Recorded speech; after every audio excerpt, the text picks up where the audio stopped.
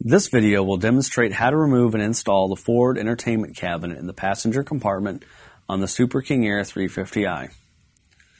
The entertainment cabinet is located in the passenger compartment just aft of the cockpit.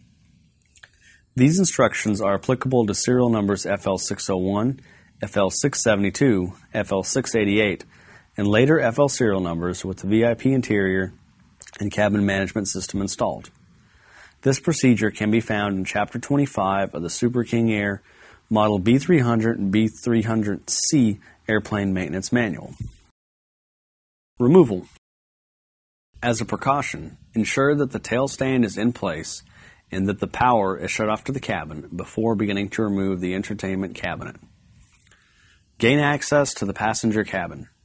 You may find it helpful to remove some or all of the passenger seats, the aft left cabin partition, and the cabin door aft handrail cable to allow for more clearance when maneuvering the cabinet within the passenger cabin. Perform the cabin headliner removal procedure. There is a video available of this procedure. Remove the entertainment cabinet bottom closeout panel. Remove the 4 screws and washers securing the base of the entertainment cabinet to the cabin isolator plates.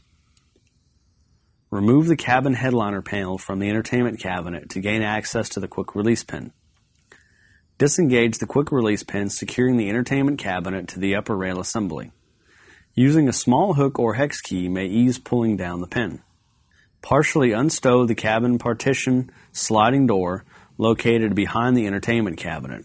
This will allow for clearance between the interlocking fittings on the cabinet and partition door. Tilt the cabinet inboard. Disconnect the electrical connectors for the entertainment equipment.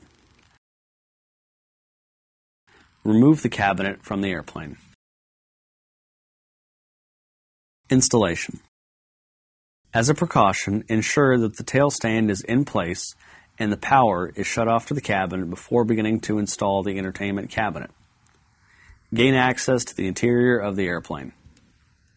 Before beginning to install the entertainment cabinet, partially unstow the cabin partition sliding door behind the cabinet that is going to be installed. Install the entertainment cabinet in position on the isolator plates. Connect the electrical connections for the entertainment equipment. Engage the quick release pin in the upper rail assembly.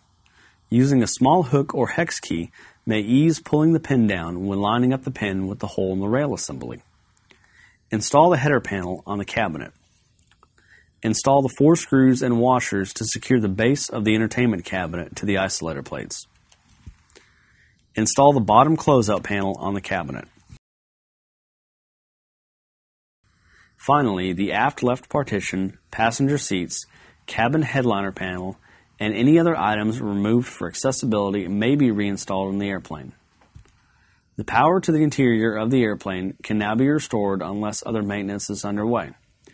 At this time, perform all associated maintenance operation checks per the B300 B300C Airplane Maintenance Manual for return to service. I hope you found this video to be helpful. For further information, please call Textron Aviation Team Turboprop Technical Support at 316-676-3140 or 1-800-429-5372. Team Turboprop can also be reached via email at kingair_support@txtav.com.